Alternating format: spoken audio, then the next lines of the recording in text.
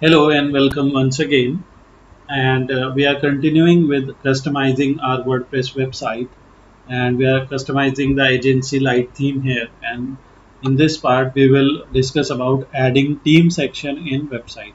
So here in our theme, this is the demo of our theme. And in our theme, you can see we have this theme section.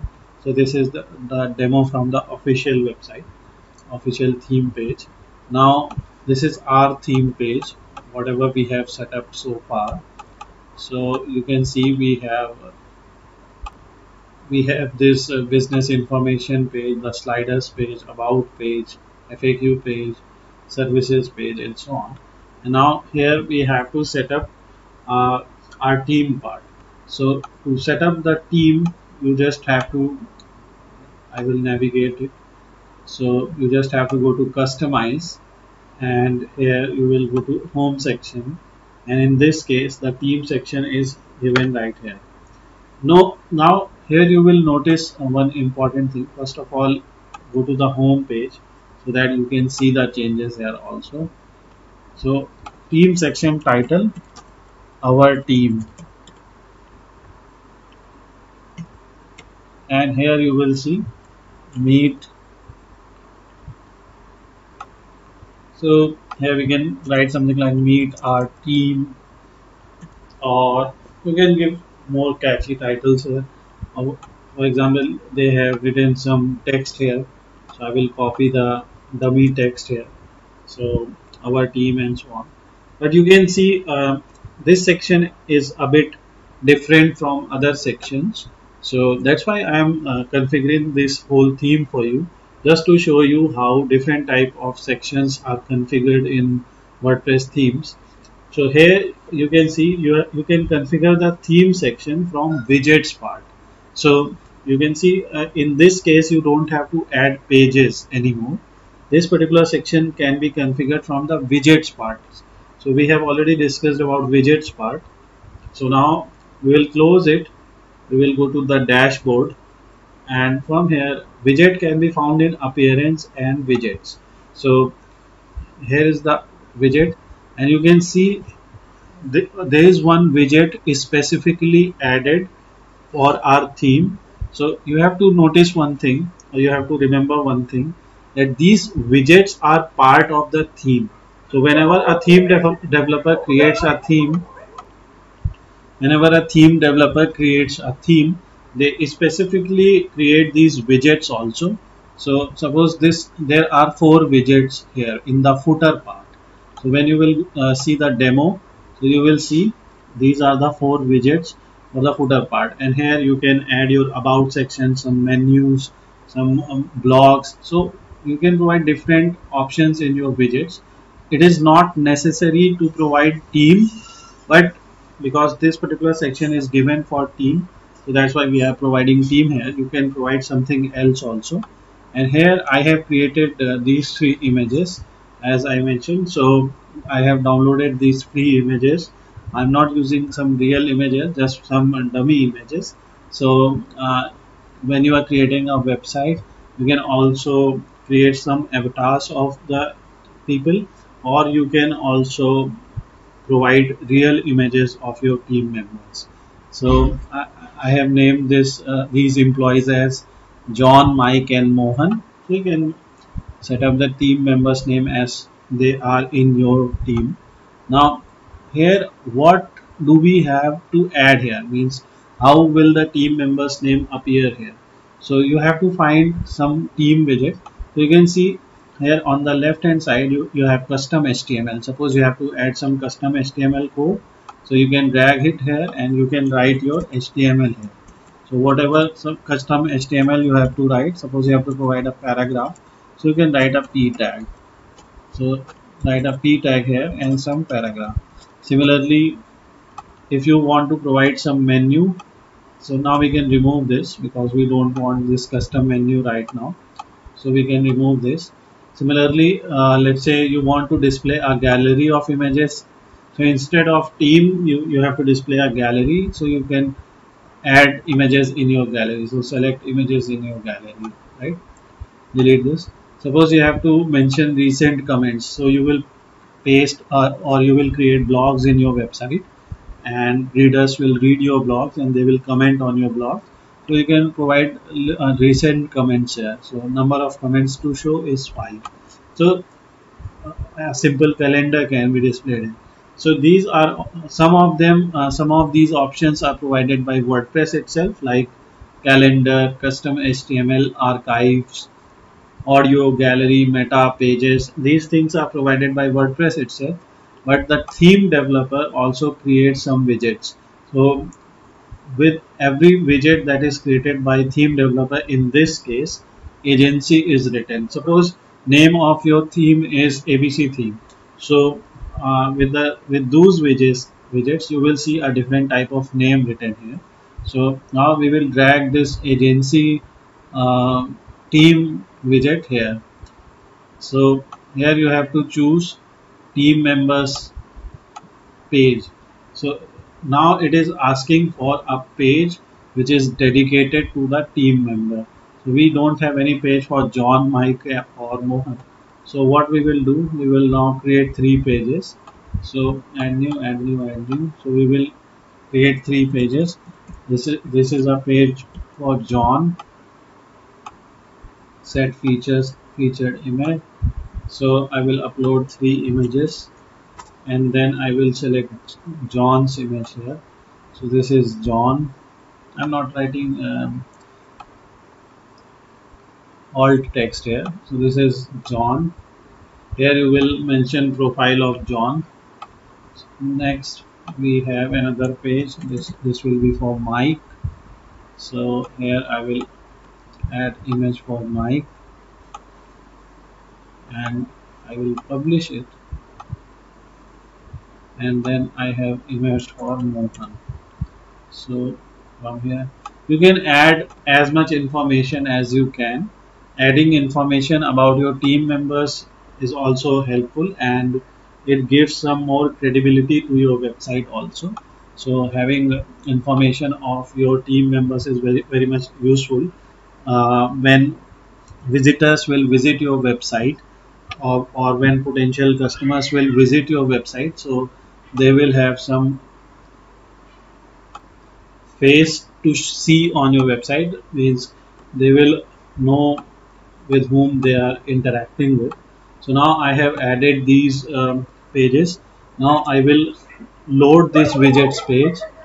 So after reloading the widgets page, now I will once again go to the team member, and here let's say we want to show Mohan on the first page. Designation, let's say CEO. Facebook link, I'm adding hashtag here, but here you can mention their social profiles. So Mohan is added here. Similarly, to add another team member, you will again go back to agency light theme, and to add another member here, you will go back to agency light theme. Now here Mohan is added, then we will choose Mike. Let's say Mike is manager. So you have to write their designations properly. Google Plus links do not work anymore, but we are writing just to show you that these icons will be visible on your page. Then we have John. Let's say John is executing. So Facebook, Twitter, YouTube, Instagram. Let's get rid of Google Plus, because Google Plus is not active anymore. So we'll get rid of Google Plus, and we can add Instagram, and also whatever information there. With every widget item that we have added here, we have to click save. Otherwise these widgets will not be visible properly on the front page. Now we have added these widgets here, and we already have selected heading for our team section, and now you will see we have these images here. So this is how our website is looking now. So we have some features, some services, and our team. When you will go to this plus sign, so you will see their social media links. and you are not seeing any information here. You are not seeing any information here because while creating the pages for these team members, we have not written anything. So let's say John John has 10 years of experience in digital marketing. So let's write this. This is just a simple demonstration. So you can write this. Now go back to your page. Now go to John's profile and you will see John has 10 years. So whatever you will write on the pages of these users, so that information will be displayed to your visitors. Now what I'm going to do here, I will right click here. I will click on inspect, and so that I can see the mobile version of my website. So here I can click on the toggle device. From here I can select my device. Let's say I want to see how our website will look on iPad. So on iPad it will look something like this, and here you can see we have this section has now featured image on the top and content on the bottom. When the in the full width version, actually the featured image is on the left and content is on the right in this case. Then you can see our team members are aligned this way, and now when I will click on this plus sign, so I will see their information. So this is how your website will look on iPad. Let's say how it will look on Galaxy Fold. So it will look something like this. So now you can see the width is decreased here, but you can see it is perfectly responsive. Having a responsive website is also good for your mobile visitors because readability is good for mobile visitors. They don't have to zoom in and zoom out again and again. So this is how our theme is looking right now. And now when we will see the demo, so you will see most of the sections are covered. Now we have to create this counter section. This counter section is basically a section with you can see satisfied customers, pipeline projects, completed projects, and so on. So let's simply go to the dashboard once again, and from dashboard appearance customize, we can go back to the home section, and this will be called as a counter section. So here they are asking about count value. Let's say the count value is 110, and then they're asking for a page. So for this section also we this satisfied customers, pipeline project, and the information that you are seeing here, this will be created with the help of pages. Now once again I will add 3 more pages here. So first page will be of satisfied customers, then let's say pipeline projects, and let's say completed projects. So you can mention anything here, like how many satisfied customers you have, how many projects have you done, and how many suppose you are creating for an institute, so how many students have scored good marks and so on, how many students have been selected in some competitive examinations and so on. So you can mention things like that. And here currently I'm writing this dummy text, but you can write some useful information here so that you something that your users will find more helpful, and some information with help of which you have better chances of getting more customers. So now I have successfully added these pages, and now I will reload this URL once again. So to I will just click on this URL once again, then I will go to home section again, counter section again. Let's say we have 110 satisfied customers, then we have 200 successfully completed projects, so completed project, and let's say we have 20 pipeline projects, so 20 pipeline projects. So this counter automatically starts running when the user will land on this particular section. And now this section is also completed. We will go back to the demonstration once again. Here you can see now we have successfully configured this section also. Now we have to configure the blog section. So to configure the blog section, we actually have to write some articles first. So articles are very much important for inbound marketing. For example, we created an article called "What is WordPress?" and currently it has a featured image like this. Remember, the size of featured image is 640 by 426. So what you just have to add similar sized images in your blogs. So for example, when I added 3 images in the team section, so you can see the size of all 3 images is same. If you will add different sizes in different sections, so they will not look good. Similarly, when I added 2 sliders, so you can see the size of this slider is 1368 by 500 and this slider is also 1368 by 500. Similarly, when I added these 3 icons in the featured section, so I kept the size as 256 by 256. So that you have to do with the blogs also. So currently we have one blog, so let's close this. Currently you can see we have one blog, and this blog has image of 640 by 426.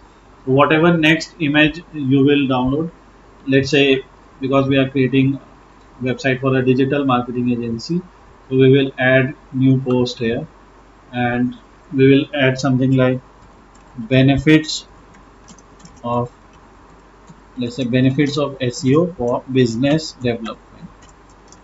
So we can create some blogs like this that will help our customers in understanding benefits of SEO, and if they will be convinced with our article, so they can buy our services also.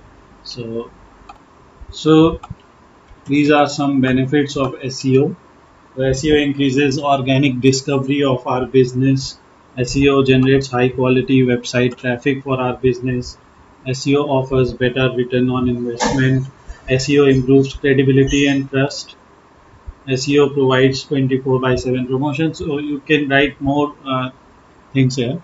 But the thing is, we have to create another blog image here, and that blog image should be of same size as of your previous image. Or in other words, you have to add same size image for all your blog posts. So I have downloaded this image from the free website source, free images source. You can see this image is 640 into 393, and the image that we need here is 614 to 426.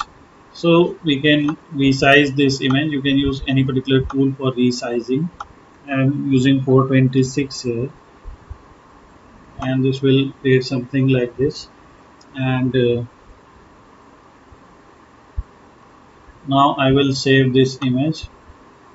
So when we are saving the image, so in saving the images also, we will write the same text as our article. So our article is benefits of SEO.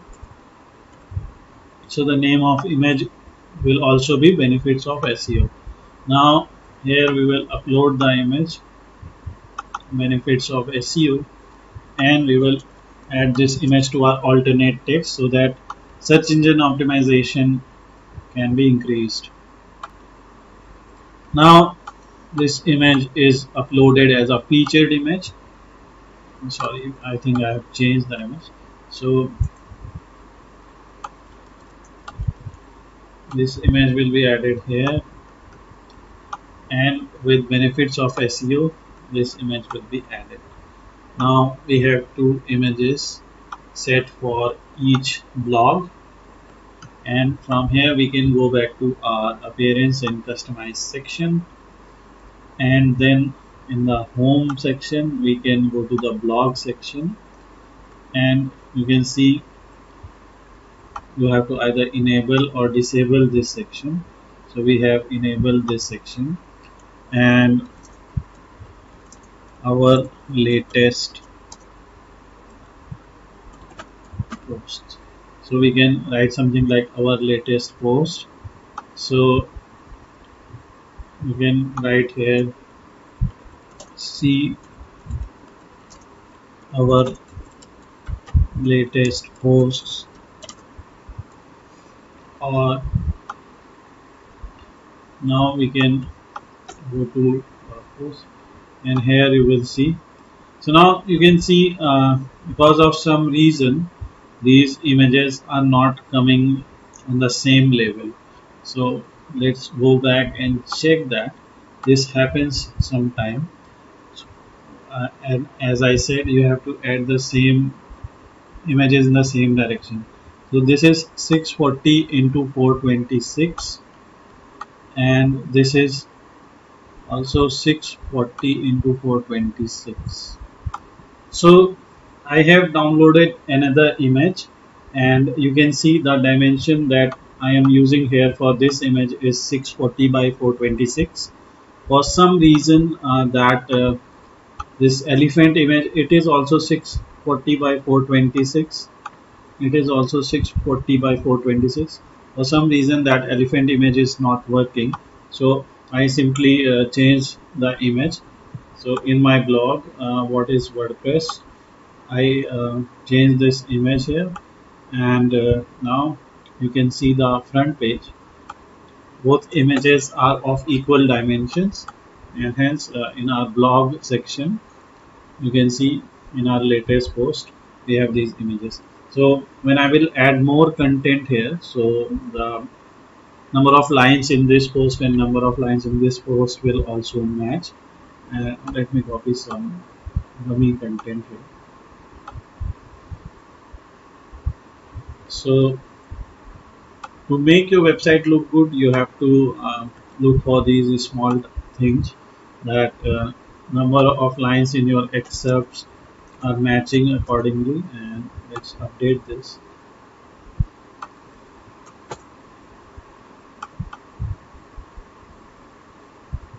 So we have this. Now our theme is looking better than before, and so we have set up our blog section. From here, when you will click on blog, so you will simply go to the blog page where you have all the posts. Here in the sidebar you will see your latest posts. So we have 3 posts, and here you will see your latest comments. When you will see the other demonstration website, the website where we have demonstration of the theme. So here you will see now we have only these sections left. This is the section with client logo. This is the section with footer, and then we have this particular section with menu. This is called footer menu, and this is called the main menu or the primary menu. Here also we have some social media icons. So how we can set these widgets, how we can set this logo section, how we can set this footer section. So we will deal with this in the next part.